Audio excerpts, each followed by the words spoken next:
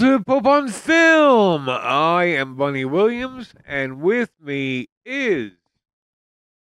I am the Pope in question. My name is Reverend May Lin. I am the founder of the Church of Ed Wood, which is an actual thing. It, probably worth a Google. And this is episode 500 of the podcast, as far as you know. And this will be our last episode of the podcast.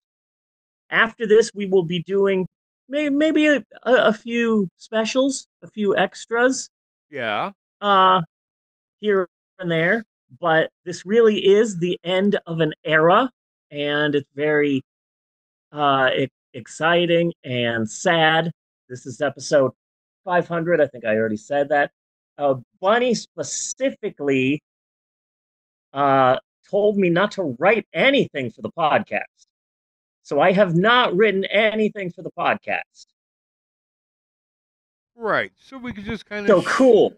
shoot the breeze a little bit, you know, kind of wrap I things up. Maybe start I talking about the movie early, whatever. maybe maybe I did have something planned for this final episode. I was going to I was going to contact you, but you contacted me like right before I was going to contact you and said don't write anything. But what I was going to do is I was going to point by point bring back every segment in short little bursts. Yeah. I was going to do uh I don't know, homework. I would have figured something out. Probably the first homework, we would have watched that stupid Ultraman episode. Yeah. And then uh, Steve's historic approximations. Apparently in 1996, Jerry Springer was at, his peak. And everyone remembers all of the horrible things that he did. But he also occasionally dipped his toes in some serious things. And I saw an episode that I never knew existed. And it's these two kids and they're being interviewed, and because of botched blood infusions or whatever, both of these little kids had HIV. They were HIV positive. Okay. And Jerry, it's a very serious episode, and Jerry Springer is interviewing him. But you might be wondering why I'm talking about this. We're almost there. They're talking to the kids, and they're like, "Oh, very sad," and trying to talk to them. You're normal kids. What do you kids like doing? Oh, playing video games and going to the mall and music.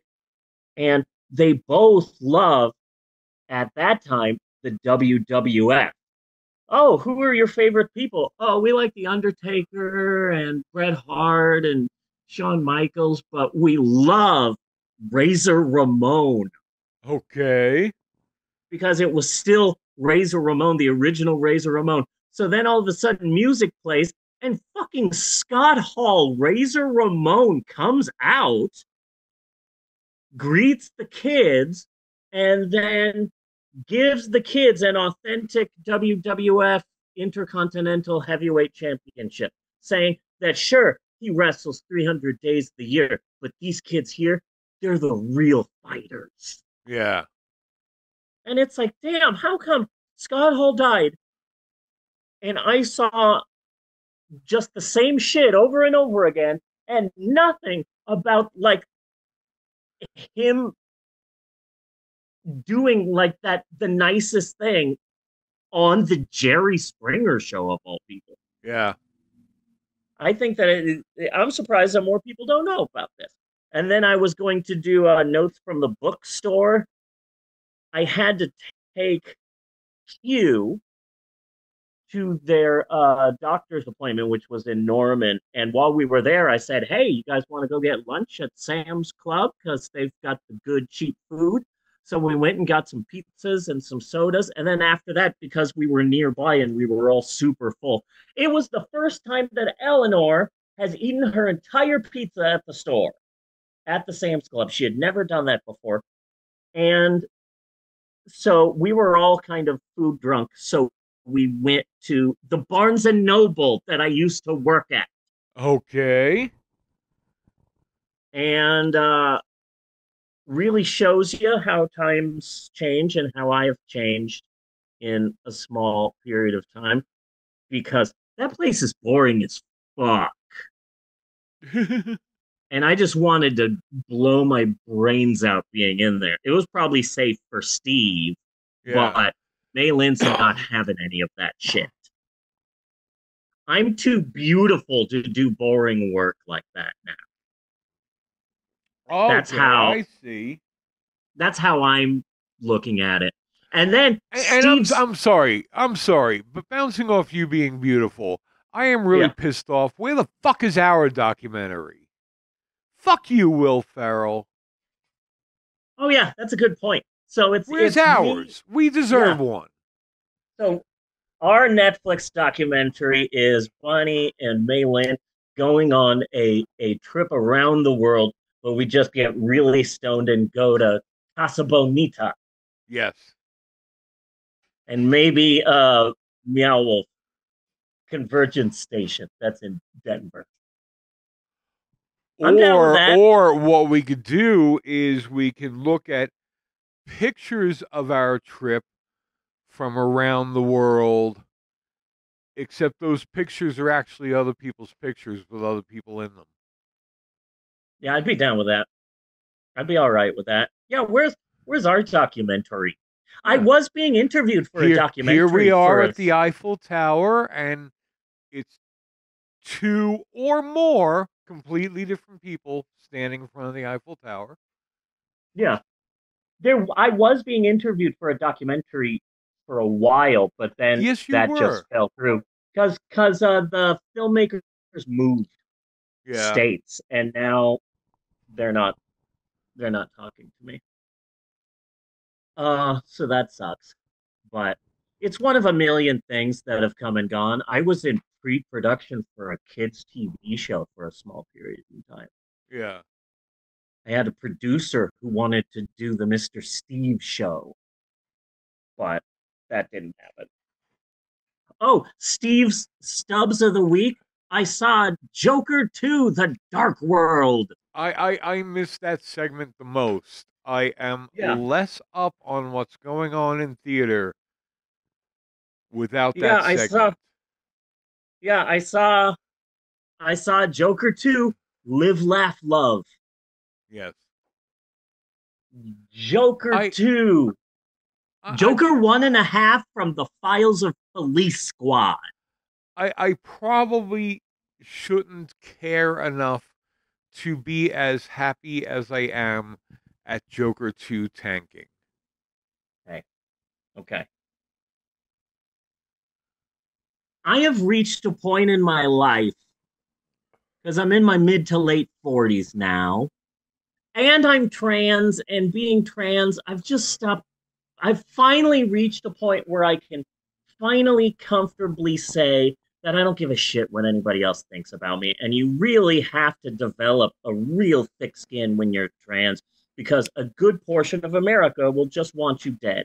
And so I've gotten to the point where I don't need to like something or dislike something to prove anything to anyone. I'm going to like what I like, and that's it. I have a hard time believing in guilty pleasures. But so I'm just going to come out and say it. I fucking love Joker 2. The Really? Squeak Pool. Yeah. Yeah. Because the first film, remember the first film? The reason why I didn't like it was because it was like a fucking incel's wet dream. And there were talks of like shootings and Nazis and far right, like white supremacists showing up. Yeah. And so like the bros loved it. And it was sort of like a bit of like a far right anarchist's take on the Joker. But then I liken Joker 2, Electric Boogaloo, to Airplane 2. Oh, Airplane 2 is horrible. No, but let me explain to you why. Okay, so the first Airplane, they got an actual movie. an actual serious movie that is free on YouTube that you can watch. And they purchased the rights to it. They got the script and they literally just shoved jokes into a pre-existing script. And so it was a good parody, and it was also that movie. And so when I saw the Joker, I'm like, okay, this is the following films. This is Taxi Driver. This is The King of Comedy. This is Joe. All of these like 70s movies, um, but with the Joker. And when I saw that they were doing a Joker 2, I'm like, okay, so what is this one going to be based on? But see, with Airplane 2, they threw everything out the window because now the creators of Airplane 2 are creating an original, completely made from cloth sequel based on what was a parody. Yes. That's like Weird Al Yankovic making a totally original song called Like a Surgeon 2. And it's not based on any other Madonna song. It's a sequel to Like a Surgeon. You know, what are you going to do with that? You could try and make it exactly like the first one, which is what they did with Airplane 2, Well, except they put it in space. Weird Al is no longer making parody music for me. No. Because yes. generally, I rarely hear the song that he is parodying. Fun fact, I only hear Weird Al doing a really cool original Weird Al song. Over the last couple of days, I have caught Eleanor and Maxwell listening to the newest Weird Al Yankovic parody Polka. Yeah. And it made me feel really happy because now Weird Al Yankovic, he's still out there, but he's still parodying popular music. And like some of the songs in that are even songs that I don't know, but the kids know and they like it. It meant a lot to me to see that, you know? Yeah. But with Joker 2, jokier, yeah, they decided to make it a 100% completely different film. It is a surreal, bizarre, comic book, twisted, romantic, musical / courtroom drama that is in no way like the first in any way whatsoever. And so I see why people hate this. This is a completely different film. This is a 100% different film from The Joker. And it breaks a lot of cinema rules, and it doesn't 100% give you answers. And it's very bizarre and very weird. And musical numbers will pop up, and you're not sure what's real and what's not. It starts off with a cartoon. Okay. A Joker Looney Tunes cartoon. Like I was thinking before the movie started, I said, you know, one of the biggest thing I liked about the first Joker movie was how it started with the old Warner Brothers logo. Will they be starting this one with the old Warner Brothers logo again? And they didn't do that. Instead, it was a Looney Tunes cartoon with the Joker as if the Joker was one of the Looney Tunes. It was really bizarre. And it's so different from the first one that I can absolutely see why so many people are just getting on the shitting on Joker 2 bandwagon. But it was so fucking weird and different. I had fun with it. I'll probably watch it a few more times in theaters. Huh. I liked it. I don't know. I think I'm at the point where I don't even want to like it. Yeah. You know? I didn't want to like it. I Yeah. did not want to like this film. I was ready to shit on it. I went to the first showing at 8 p.m. on Thursday. There were 5 people in the theater and 2 of them walked out. Yeah. So yeah, no, people fucking hate this movie, but I love this movie because it's absolutely not what the Proud Boys probably wanted in a sequel. Yeah. They turned the Joker and turned it into a bizarre romantic musical. I loved it. I really liked it, and I feel bad that I really liked it. Yeah. Yeah. So that's Steve Stubbs. What other things have we done? Uh, Q is asleep. Otherwise, I would discuss Q and Jeannie's break time hijinks. Yes. Or let's not forget any of the other spin-offs that happened. Uh, Destiny and Days, Yeah. whatever the fuck that was, and Maxwell Tonight After Dark, which was Yes. surprisingly raunchy. And let's not forget um, Natasha's podcast, which was all about her favorite subject, Kid Rock Yes. and Puff Daddy. It was a different time, and in retrospect, it didn't age well. But here we are, the last episode. Isn't that crazy? 10 years, and it's your birthday. Happy birthday, Bunny. Thank you. Happy birthday to you. Our movie this week is, again, I Saw the TV Globe. This is a beautiful movie. And I have seen some trans people, a lot of trans people embrace this and getting the I Saw the pink opaque tattoo on the back here. And I Yeah. absolutely want to get that myself. But I've also seen a lot of trans people hate this movie. And I've seen reviews from trans people saying, don't get me wrong, I didn't hate I Saw the TV Glow. It was a good movie, and it would have been even better if the writer and director wasn't scared to say the word trans. And it's like, okay, I can kind of see that, but it's an analogy. It's like a biblical story. It's a parable. Okay, so first off, in any community, and the trans community is no exception, you're going to have a certain percentage of stupid trans people. Yeah, That's just how it goes. I mean, yeah, I find this movie to be a masterpiece.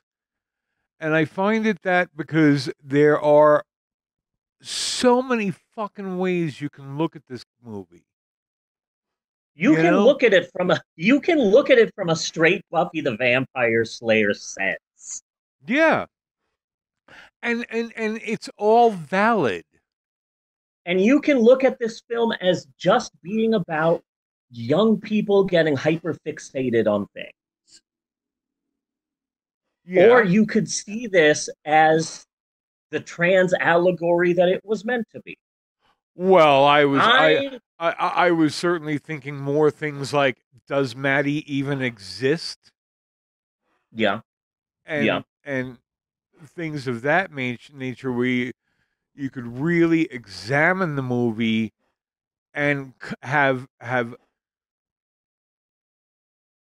several different meanings and views on one particular scene, and they're all valid. yeah, yeah, Like there is no one right way to watch this movie.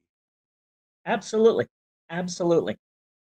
And and it's also for me a trans woman just a scary ass horror story because when I saw Justice Smith as an old man who was miserable still working in his crappy little job, I absolutely saw me in my 50s and 60s as Steve rotting away in that fucking bookstore. Yeah. I absolutely saw that if I was too scared to transition and an alternate universe me, but here I am. The movie was the people call it like one of the best horror movies of the year, and it's like horror movie. I don't know what you're getting out of this. Yeah. Yeah. I mean, I guess technically it is. I don't find it very horrific. I find it odd and creepy. Yeah. I do find it that, but I don't find it like a horror movie. And if I was going to rate it on like the best horror movie of the year, I don't think I would do that. Yeah. Because everybody knows what the best horror movie of the year is. It's the year of our Lord 2024. We made a movie where a pool eats people. Yes. It's going to win all the Oscars. It's going to sweep the Oscars, the Emmys, the Grammys, the Tonys, the MTV Movie Awards, everything. The MTV Music Awards, all of it. Kids' Choice, Night Swim. Yeah. Did you like the post that I did on the Facey pages? It was a fun look back at the history of the podcast. Yes, I did. I was really proud of that. If Stinky Miller is in the audience, go home. Yeah. And that guy who was a shooter, we predicted a shooting. I need to find the spoils of Babylon. That was fun. Yeah. That was really fun. Little Boy. Oh, what a piece of shit that was. Star Wars Uncut, The Rocky Summer, All American Christmas Carol. We did a fucking Doris Day movie, and it was all my wife's fault. Yes, it was. How bizarre. Oh, and I found our old friend, Mary Jean Powers. Remember Mary Jean Powers, that lady who thought that she was an angel? Oh, yes. From Arcturus. The necessary levels of positive energy and vibrations to make the quantum leap happen. Yeah. Yeah. She seemed to have a good head on her shoulders. I bet she's fine. Yeah. Yeah, she's probably fine. And the fascinating thing about the current generation and like TikTok and stuff like that is seeing the younger generation finally tune in to shit, and I get really happy about it. Like, I've been seeing a lot of clips from Drop Dead Gorgeous, and it's like, oh, thank you. That movie deserves it. And I've also seen the same thing happen with Psycho Gorman. Yeah. I've been seeing a lot of people post Psycho Gorman clips. I saw 4 different accounts post the same clip of, I do not like hunky boys. Or do I? And that made me happy. And I am hoping to hear back from Johnny Paradise, the man who made Coronavirus Conspiracy. You haven't heard from him back yet? No, I mentioned him late last night. While I messaged him last night while high. Okay, I wasn't high. I had taken a bunch of Dayquil and then an edible, and then I took a hot shower, and then I started seeing the Hat Man. His entire body is made of dark energy, and also I owe him a good amount of money. Okay. He's pissed at me. Yeah. So that happened last night. I haven't heard back from Johnny Paradise. I will let you know. I will let you and the group know. I really thought that you would have heard back by now, because seriously, how busy could he be? Yeah. Kind of, sort of. I sent him the Just the Movie Coronavirus Conspiracy. I sent him the entire SoundCloud recording of that part of the podcast and told him, FYI, we recorded this 2 years ago. I don't know what the fuck we said, and apologize in advance. Yeah. But that was fun. I forgot the existence of Ram Ranch. I re-saw Coronavirus Conspiracy this week. I rewatched a few of the films that we discussed. Fucking Barb and Star Go to Vista Del Mar is one of the best movies ever made. Yes. We love Barb and Star. I love that movie so much. Every I time we go to can't tell you Sam's how Club, many times I've rewatched that movie. yeah, every 10-minute time that warning. I, every, 10-minute warning, every time that I go to Sam's Club and I see all the sodas there, I think of getting a suicide. Yeah. And it just it brightens me. Every But time this I is the see Reba McEntire, all I could think of is Trish. Oh, it's yes. Trish. Oh, she's so special. She's so wonderful, isn't she? Oh, I want to. I'm a woman. There's nothing I want more than to join Talking Club. yeah. That's all I want. There is a group at church, Women, Wine, and Holy Fellowship, and I went to one meeting and Yeah. kind of good now. I'm 47. It's weird to go to a church function and be the youngest person there. Oh, Episcopalianism uh, it veers towards the old and very financially secure. yeah. So I stick out like a me in church. So is there an average age at one starts going to the Episcopal Church? I mean, From what I can are they like tell, looking at their watches and being like, all right, I'm it's 70. no, Time to wrap this shit up. All right, it's God. less How do we fix it, this shit? it's less about how old you are and more about how financially secure you are. Yeah. Because as far as I can tell, the main thing of Episcopalianism is everyone I know who's in Episcopal has money.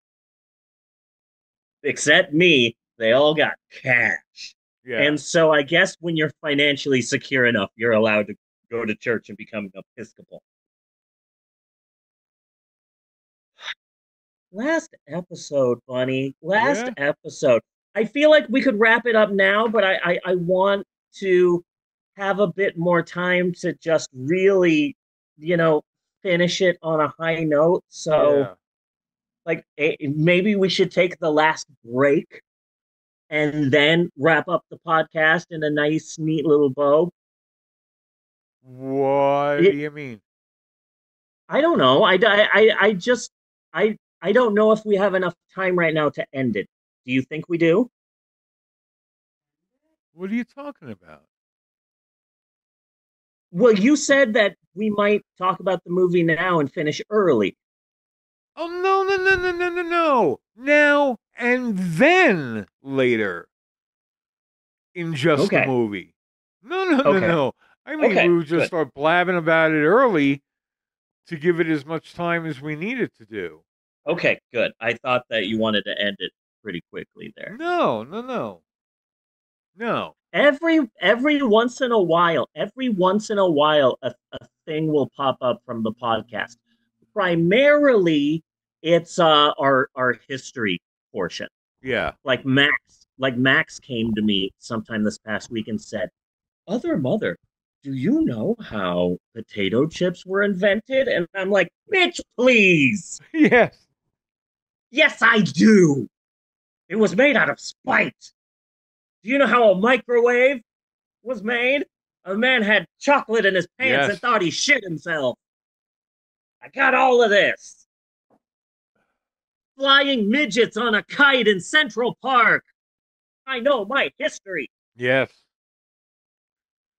So I was doing my own one woman adult story times at an art gallery in the gay district of Oklahoma City. And one of the last ones that I did, I was doing trivia throughout the audience, and there were two elementary school teachers that were there that had always wanted to come see me do a story time, and now they were watching me. And I had them do trivia, and it was always the exact same trivia, but they didn't. I asked both teachers. I gave both teachers trivia. The first teacher did not know who the Secretary of the Interior was during President Warren G. Harding's administration. Oh my God, no. Well, no one's ever gotten that right. But the other teacher knew that Albert B. Fall's major political scandal was called the Teapot Dome scandal. She knew that, and it blew me away. She is still my absolute hero. The first person ever to get an Albert B. Fall question right. Nice. I'm really proud of that. That's another thing that pops up. Albert B. Fall. Last episode, a decade. Yes. A decade. We started this podcast and I was a dude. Yes. Jesus. And you were a plucky 19-year-old Yes. from Montreal, Quebec, Canada. With stars in my eyes, full of You ambition until I and got you off the bus and somebody stole all my albums. But thank God Wolfgang von Coltz was there that I yes, can of lean course. on, you know? I wanna rock. You moved to Colorado with nothing but a dance belt and a tube of chapstick. Yes. Uh and then you started doing plays. I remember when you did Backdraft the musical. What was I this? mean, I it, before you decided to do the podcast, you were doing plays. I remember when you put on Backdraft the musical. The fire Yes. department came. It was a whole thing. Yeah. Yeah, we had a little bit of problem with the pyrotechnics. Yeah. Couple of people might have been Well, seriously injured. well, also lighting a piece of paper on fire But it through was like the the best dust. performance I've ever done. Yes, absolutely. But last episode of the podcast, our movie is I Saw the TV Glow. Maybe we should take a break and then come back and start discussing the film. We should take a break. Okay, I concur. We will be right back with more of the Pope on Film after this. Do do do do do do do do do do and break.